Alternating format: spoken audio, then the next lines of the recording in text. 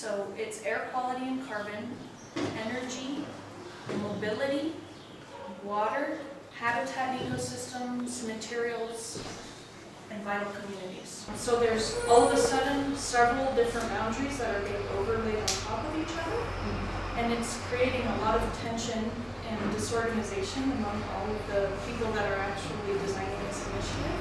Not with any solutions to the problem, but just break down the problem so that the solution that's ultimately come to, it addresses a real need of this whole initiative. Like when we were talking about it, you were saying that actually in boundaries in nature, where two ecosystems meet is actually the most biodiverse and rich.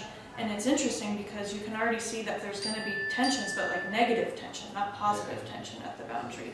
So it's starting to redefine what a boundary is, maybe, questioning the need for boundaries.